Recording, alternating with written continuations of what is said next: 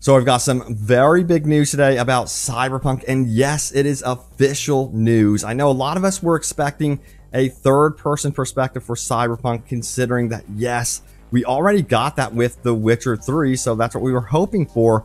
Well, check this out, everyone. Today, this was discovered. It says, interesting new job descriptions for Cyberpunk third-person camera programmer and multiplayer programmer. I'm going to talk about multiplayer stuff in just a moment, but we're going to focus in on this third-person perspective because it is by far one of the most highly requested features for Cyberpunk and would be amazing to see in the future for this game. But also, we're going to talk about that unannounced project. Yeah, we know about The Witcher 4, but there's still something in the job listings that's described as unannounced project. Well, guess what? It looks like we're getting even more Cyberpunk, even beyond what's being worked with the other studio, Molasses Flood. It looks like there's something else being developed for Cyberpunk. I'll talk about that in just a moment. But we got to go right here, first and foremost, to CD Projekt RED Vancouver job listings. We got AI programmer, but this sticks out. Camera programmer right here. And let's get into this job listing a little bit more and find out more about it. Now, it says right here, CD Projekt RED Vancouver is looking for a programmer with experience in developing real-time third-person perspective cameras. This is really important, the word real-time, because I was a little bit worried that it might just be for like cinematics and things like that. But yeah, it seems like they are wanting to develop a full-blown third-person camera perspective for Cyberpunk 2077. Now, if we go back to the Vancouver job listing page here, we can see under here, of course, environmental artist, game programmer, lighting artist, but multiplayer programmer. And they are also going to be assisting with multiplayer in some way. Now, the big question that I am wondering, of course, is are they developing the third-person perspective exclusively for multiplayer? I don't think so. I think if they were able to make third-person work in Cyberpunk environment, they would, of course, add that to the vanilla-based game. That's just my assumption. I think that would make the most sense, and I think a lot of people would be kind of upset, more than upset, if third person was limited to multiplayer. But we'll have to wait and find out what's going on precisely with the third person perspective being added to the game. So it seems like, though, it is officially going to be happening at some point, hopefully within the next year or so. We'll have to wait and see what happens with that. Hopefully in time for the big expansion as well. That would be absolutely huge, wouldn't it? So also we have this one that was posted out here by Fighter FPS. He tagged me on Twitter. By the way, if you guys discover anything, please tag me on Twitter. Message me wherever. I have all my social media account information in the description. But thank you to Fighter FPS for this one. He goes on to say this. Hey, did you see this? CD Projekt RED changed their recruitment site.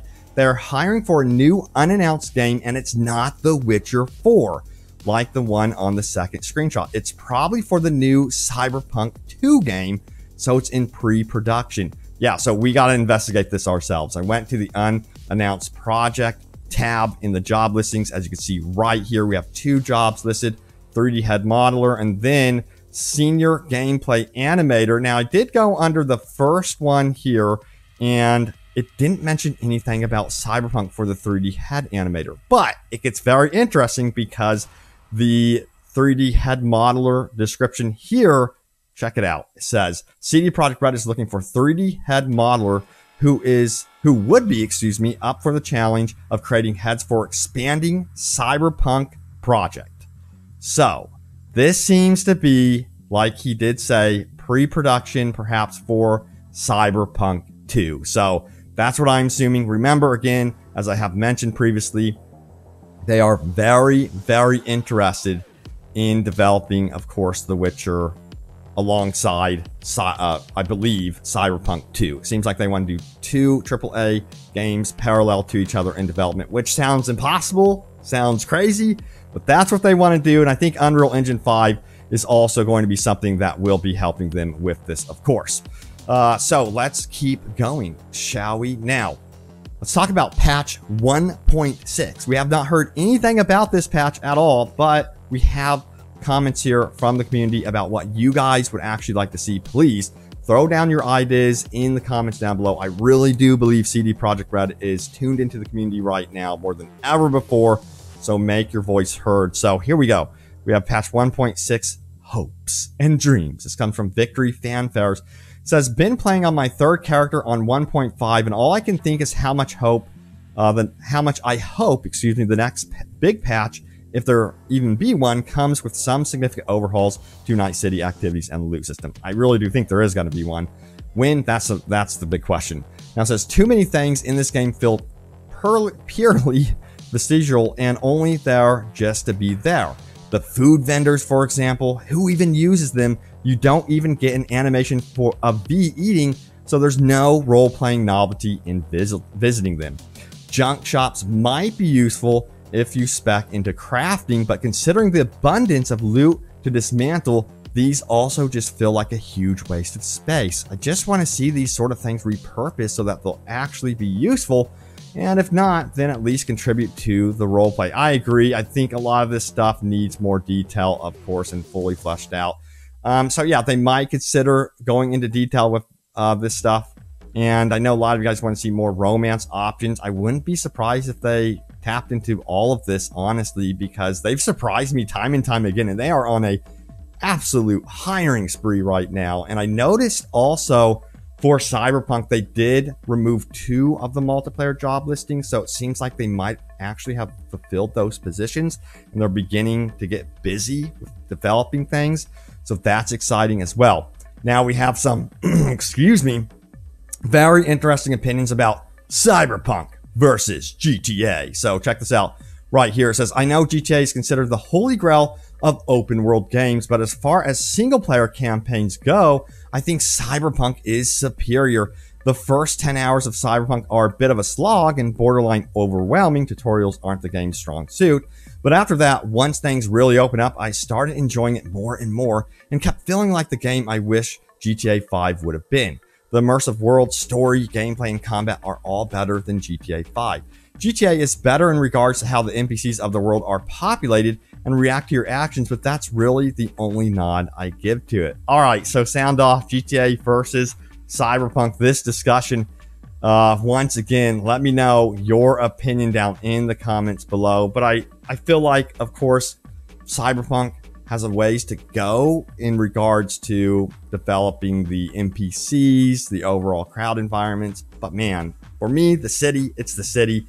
I think that they have an amazing base, and eventually they would be able to compete with GTA. I think the story in Cyberpunk is entertaining, but way too short, way too short. So yeah, they have a little ways to go to really compete head to head with GTA right now, but I think they're definitely on their way. And that's what excites me. Like, we're headed towards Pacifica right now, and they can fully flesh out that whole area in the future, make it like a total war zone if they wanted to, add survival mechanics, whatever. They could do so many cool things with that. So yeah, we'll see what happens in the future, but I think they're setting themselves up for success.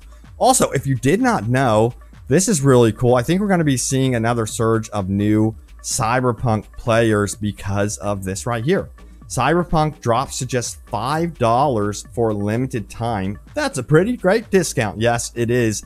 So if you don't have Cyberpunk and you're watching this video, check it out. I believe that's for physical copies at Best Buy, but I'll throw the links in the description below to that news article if you're interested in that sort of thing.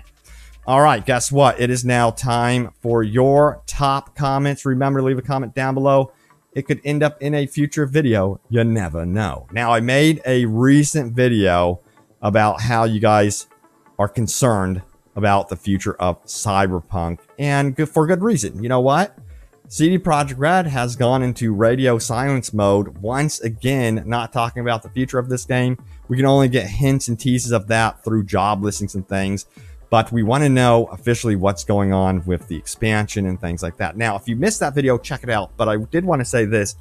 With the big expansion's release date, a lot of people are wondering that. We would get that release date, I believe, 3 months ahead of that actually releasing. So hopefully we get that release date information here sometime in, I think, I'm going to take a guess, midsummer, tail end of summer. So that's going to be my assessment there. Now, we have Austin, who says this. There are so many options they have for expansions. They have the entirety of Pacifica, the cutscene with Jackie, the space heist. Heck, there's an entire mega building that is quarantined for an unknown reason, they could easily do 4 or more expansions. This story right here, that mega building that's quarantined, that would be so cool to go in there as the max tech.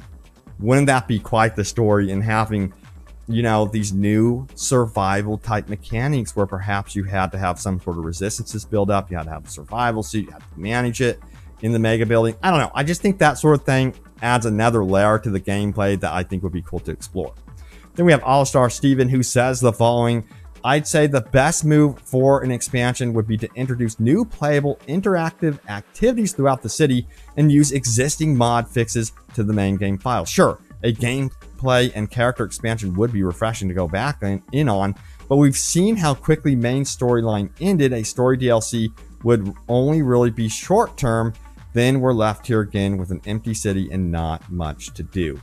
That is a very, very good point. Yeah, I think they're going to have to expand and flesh out the current existing city. In fact, that's what you guys want. Anytime I mention a new city or something like that, there is some excitement, don't get me wrong. But most of you want to stay in Night City. Most of you want to see all these interiors fully fleshed out. There's so many buildings that can be explored, of course. So yeah, it seems like hopefully they do take notes of what the community wants and really go after fully fleshing out this city. Then we have Jose Rodriguez, who says this: I would love to see a prequel DLC where we focus, on V and Jackie's friendship, narrated as if V were telling his life story to the Adacados or reminiscent before a big gig, depending on the ending each player chose. That would also be really, really cool to see. TJ Gilly says, well, I love the Witcher games. All of them some people never touched. Number one, Cyberpunk was a dream come true to me. Break my heart if they were to abandon it too early. Yeah. You know, the next Witcher game is so far out that I personally don't think there's any reason to worry about them abandoning Cyberpunk so quickly. Unless, of course, the biggest fear would be that the first expansion would be a failure. Then they would start questioning themselves, perhaps put more people on this next Witcher project. That would really suck, but I hope that doesn't happen. We'll see what happens, but they have to nail the first expansion to really have any hope for the future for this franchise, of course. But, you know, what does give me hope is in my opinion, they did a great job with patch 1.5. They nailed that down, so I think they can possibly pull it off with this next big expansion. Only time will tell. We'll have to wait and see what happens. But yeah, there it is. All the latest happenings around Cyberpunk 2077. But to me, it looks like we're going to be getting a proper third-person perspective for Cyberpunk in the future. We'll have to wait for like some sort of official announcement about that. But officially, there is a job listing for a third-person perspective. So that's what we know. But thank you all so much for watching. Stay tuned for more. Hope you enjoyed the video. Smack that like button if you did. And I will see you all next time. Take care.